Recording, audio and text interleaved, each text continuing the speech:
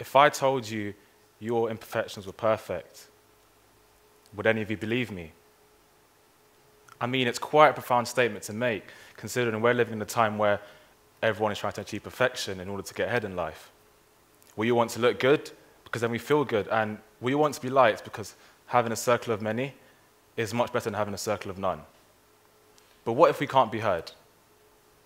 What if we can't be heard? What if others are not receptive to our good qualities because of the way we speak?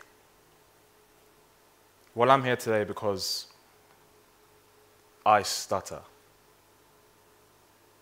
That's it. I stutter. You guys can all go home. 70 minutes left, okay. And the only time I don't stutter is when I'm sitting down in the barbershop, getting my hair cut. Now, globally, there are 70 million stutterers in the world, and boys are 4 to 5 times more likely to stutter than girls. That tells me that 1 in 100 people stutter, which also means that there must be a few stutterers amongst you guys today. Where are you guys? But what exactly is a stutter? Stuttering is a speech impediment in which the flow of speech is interrupted by involuntary repetitions and prolonged sounds. So what that basically means is that we all sound a bit like that. Now, the worst thing about stutter is that, unlike any other imperfection or flaw, stuttering is one that cannot be seen by the human eye. For example, if you see a man with a broken leg, you can tell straight away that's why he walks like that. But when people hear stuttering for the first time, it's hard to put a label on exactly what they're hearing. So when I meet someone for the first time, I tend to avoid words like hello or hey, because as you'll probably notice, H's are no-nos for me. So I tend to substitute them with words like what's up? Or I can sing the first word and it sounds a bit like this. Hello? Is it me you're looking for? But I'm not going to sing today because singing is not my forte. And when you meet someone for the first time, you don't want them walking away thinking, what a very odd young chap. Now, members of my family stutter. In fact, almost every single one of my uncles stutter, and a few of my aunts do too. And I recently discovered that Charles Darwin was a stutterer, and so was his grandfather, Erasmus Darwin. And the more you read into this, you begin to realize that perhaps a combination of genetics plus environmental factors come together to determine who stutters and who doesn't. Now, everyone's different, but I believe that despite what holds us back, the 70 million of us who do stutter all have one thing in common. There's a strength in our weakness, and our imperfection is somewhat perfect. But before I could understand this, I had to learn the hard way. Because that's what life does to you, right? It beats you down and expects you to get back up. It doesn't give you the answers on a plate. It expects you to go out yourself and find them, no matter how dark those days may become. When I was growing up, the kids around me didn't really understand what a stutter was. I remember I must have been in year 3 or 4 and I had a crush on this girl, Jessica. Jessica came up to me one lunchtime and she popped the question.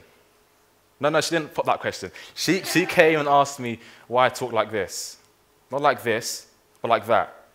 The stutter. She asked me why I talk like Porky Pig, and I stood there for what seemed like hours trying to digest the words that just come my way. I opened my mouth to reply, but nothing. Nothing.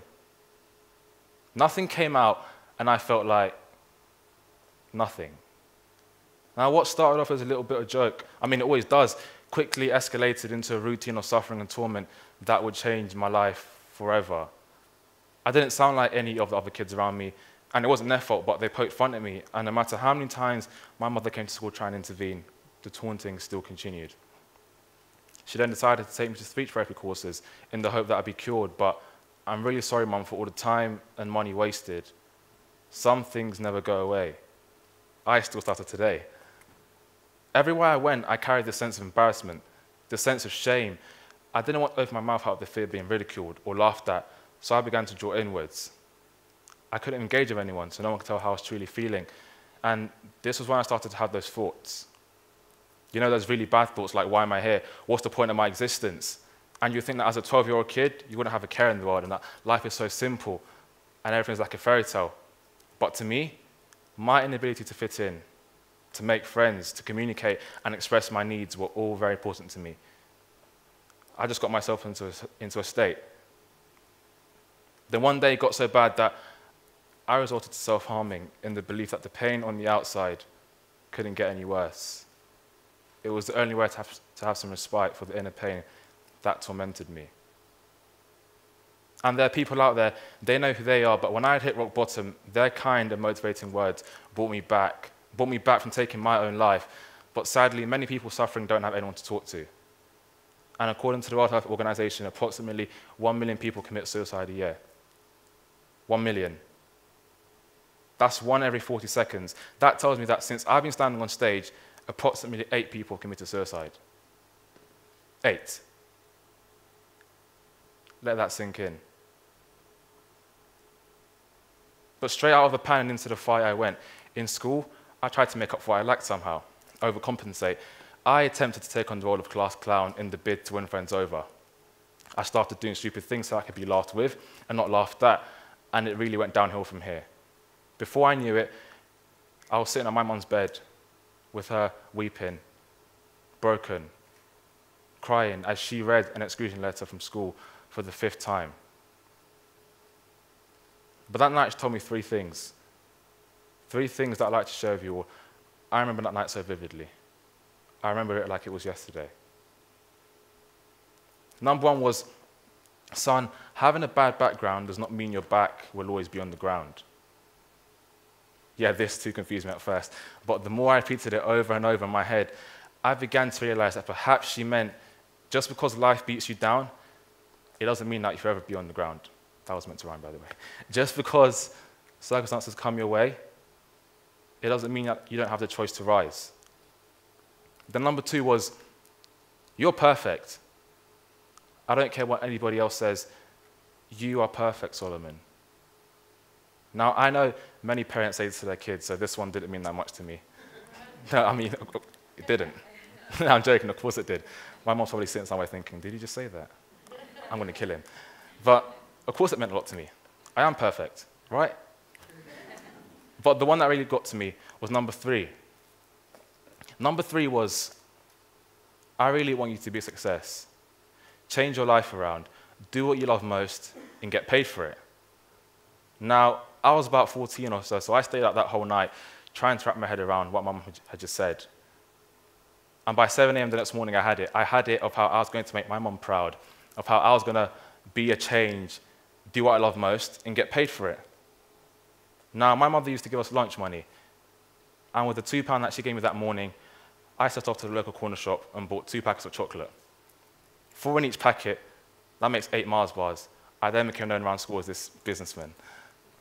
I sold all 8 at 50 pence each, and the £2 became £4, and the 4 became 8.